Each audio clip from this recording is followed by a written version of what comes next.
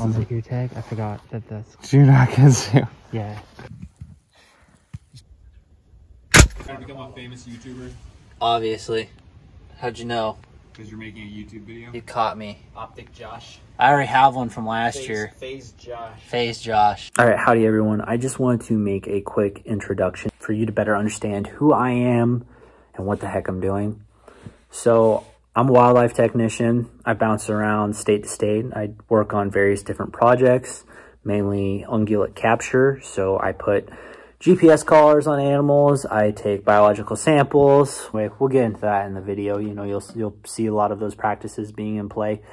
But this is all done by wildlife professionals. I mean, we are trained. We all have degrees, and we all have animal capture experience, whether that be small animal or, you know, large ungulate species like deer. So I've been doing this now for quite a few years, and just wanted to kind of share what a day in the life of a wildlife technician. Anyway, so I just wanted to explain that before we got started here, and hope you enjoy the video. We got another doe.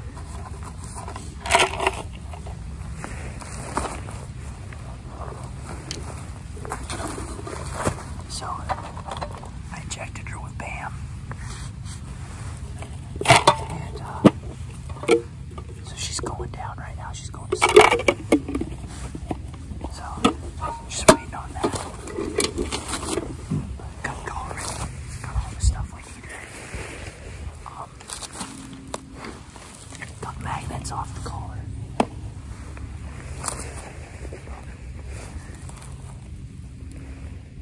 This lucky gal's gonna be ear tag 483. So we put antiseptic or triple antibiotic on these so that way it heals good. And we got wound coat that we spray on it too. We'll take a nasal swab that we put in a capsule.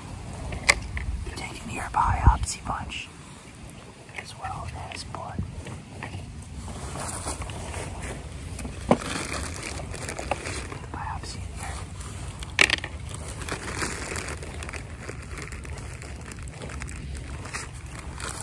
These are our blood strips. We get it from their ear. When we take the biopsy punch, we take a little chunk of skin out. Basically is what we do. You'll see that in a second.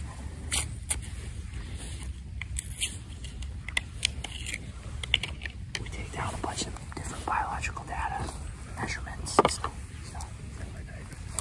Make sure we get the temperature.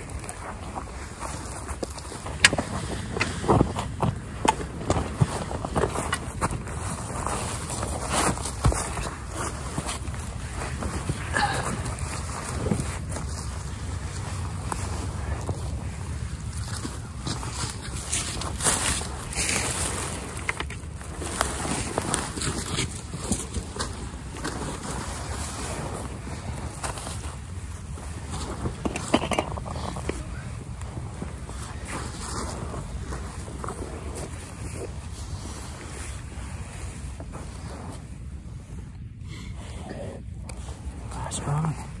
What's up? I said she's on the last rung.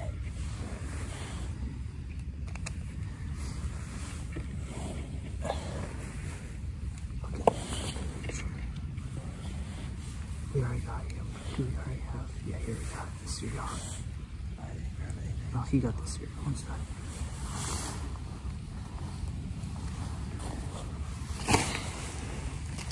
Got that driver. Tighten it down.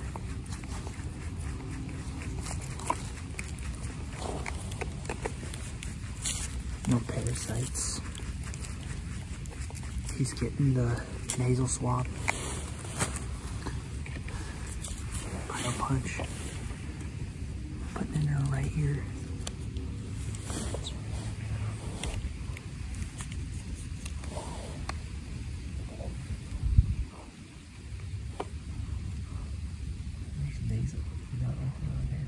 Might not be on there.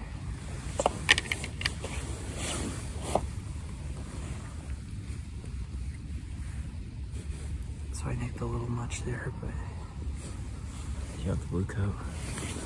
it's in the backpack. It'll be fine once I get the all one coated after I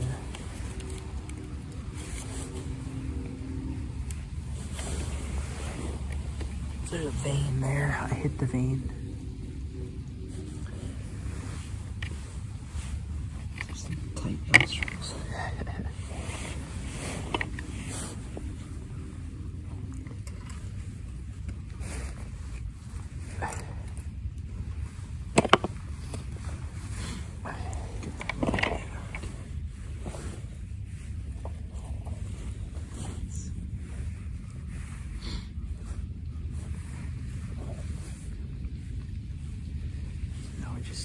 I'm gonna get the one coat. You've got her head. Can you hold her head for me?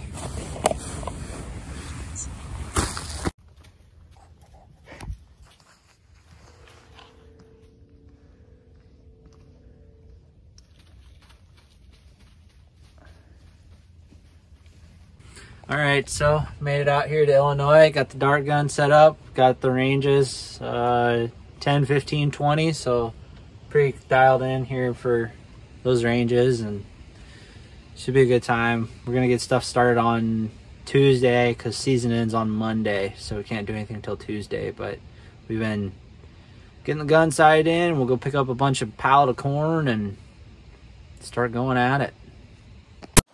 All right, so we got the first clover up, nice and taut now. Got the stud cam, the reveal up on it, corn out. How many deer do you think we're going to catch out of this one? All of them. All of them. Perfect. Yes. I like that answer.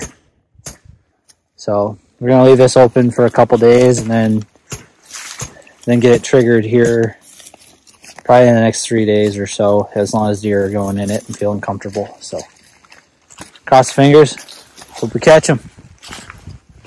Good job, boys. All right. Got another clover out. Heck yeah. First deer.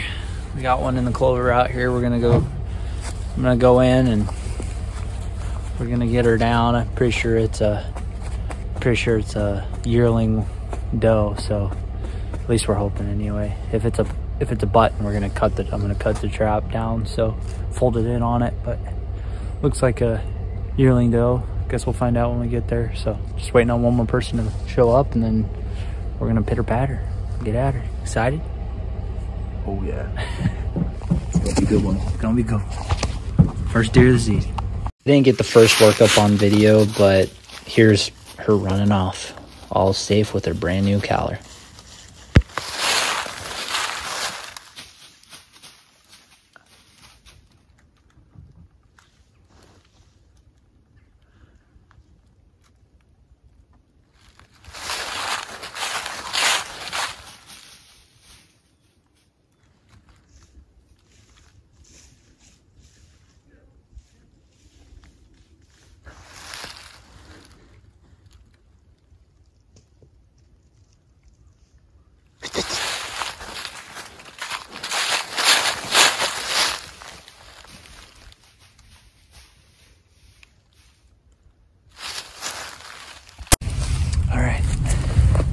Got her second doe.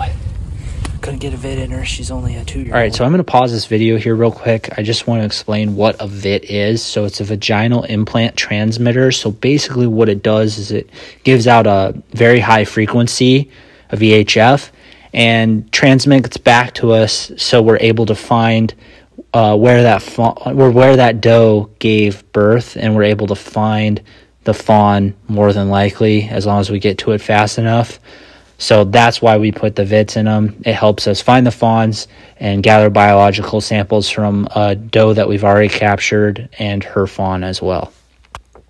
So we also put fawn collars on the fawns themselves. This is to give us a better understanding. If the fawn dies, we can go out and see the mortality and do an investigation. I haven't had a fawn yet, so guys having fun? Yeah, a lot of fun. Yeah, there she's twitching her tail. She's gonna get up in a second. Yeah.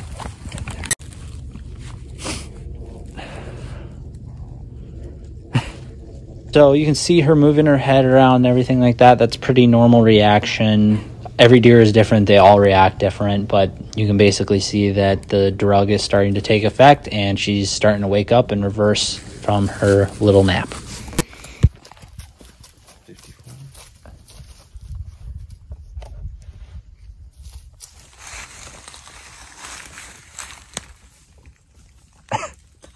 Jeremy, you need to go to the thrift store and get a camo jacket. Yeah. Yeah, Jeremy. I guess I do. What is this? You're not real deer crew. We ain't even on the deer crew. No, we got like field tech. You really? So this is our dart setup here. This is what I go to fill up the darts. We're using BAM. So we use 1.5 to 2 cc's of BAM, depending on if it's a doe or a buck. And we use the 3 cc new darts. And we have to use the 3-inch needles in order to get into the mechanism that to load the darts. So this is a 3 cc dart. We'll fill up. It comes with this one, which works, but I always found that the 3-inchers always end up working better than the one they send with the kit. We also have a separate drug log since this is a scheduled drug. They also confirm with the other texts. So right now we're gonna do a 2 cc dart and a 1.5 cc dart.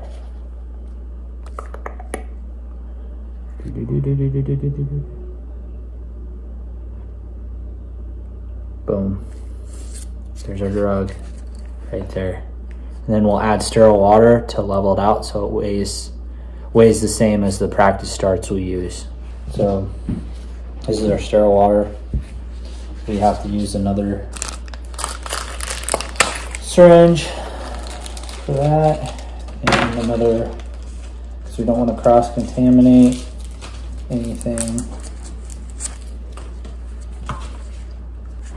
And there's your dart. We're ready to rock and roll. Alright, back in the blind tonight.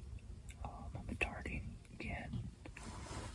Had a button bug come in last minute, but no shot. So, hoping they come in here in the next, probably about an hour and 20 minutes before they really start coming. So, cross the fingers, hope we get one tonight.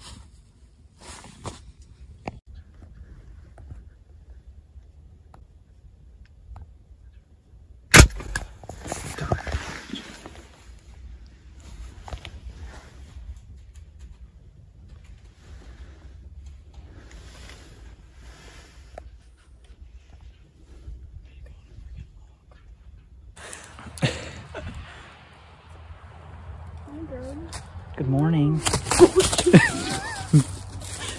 I'm sorry. You did a good job. You did a good job.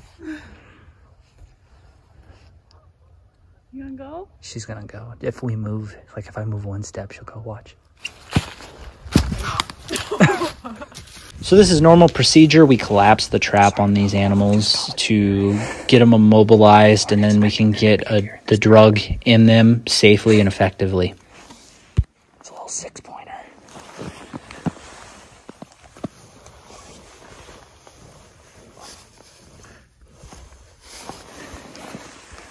This video, I can kind of go in depth on this buck. I got a lot of this capture workup on video. So first thing we do is we take temperature. We want to know if his temperature is high, low, and if it is, we need to get him immediately reversed and not worry about anything else. Just get him reversed, get him up, get him going.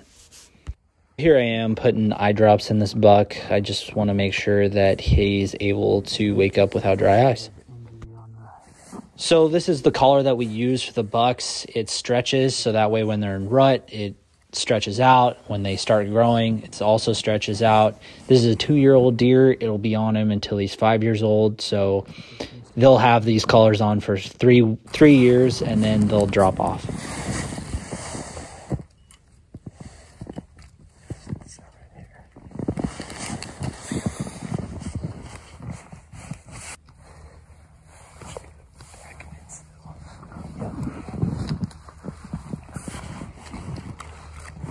All right, so I'm grabbing the biopsy punch out of its package here. I will be taking a small skin sample that will be used for genetic testing as well as disease testing. Then I'll take blood out of that same punch, and then out of that same hole as well, I will clip his ear tag into there.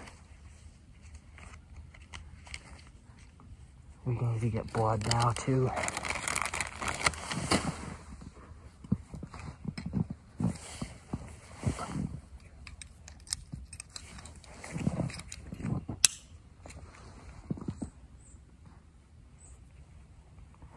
It's 480, by the way. What's the punch that your tag number? 480. 172. How's it breathing? Okay, good. He's 172, by the way. For chest? For like total length. Okay, so he's 101.9. This buck did a great job regulating his temperature even in the cold weather. So we also take measurements. We take total body measurement as well as chest measurement and hoof measurement. Right here is 14 and a half. His lip injury here. He's got minor lip injury. Nothing huge. So once in a while they'll get injured, so they have just minor little cuts. I mean, it's nothing huge, especially for a deer. They basically will get a couple cuts above their eyes or around their face because they'll stick their face through the mesh of the trap trying to get out, trying to escape, and this buck just did that. He just made a little tiny cut and he was bleeding a little bit from it. That's why he had a little mouth injury. Okay, so he needs 2 more cc's adipam. Now left hip is 2 cc's adipam.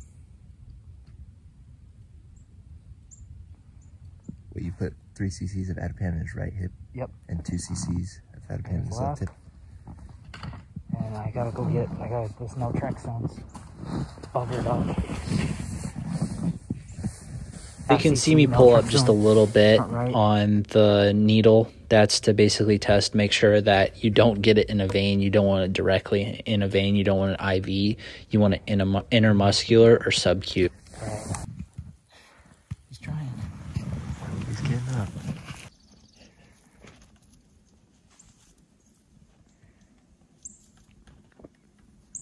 So you can see he had a little late reaction, you know, he was a little slow on getting up and getting moving, but once he made it to the trees, he did what they normally do and ran off.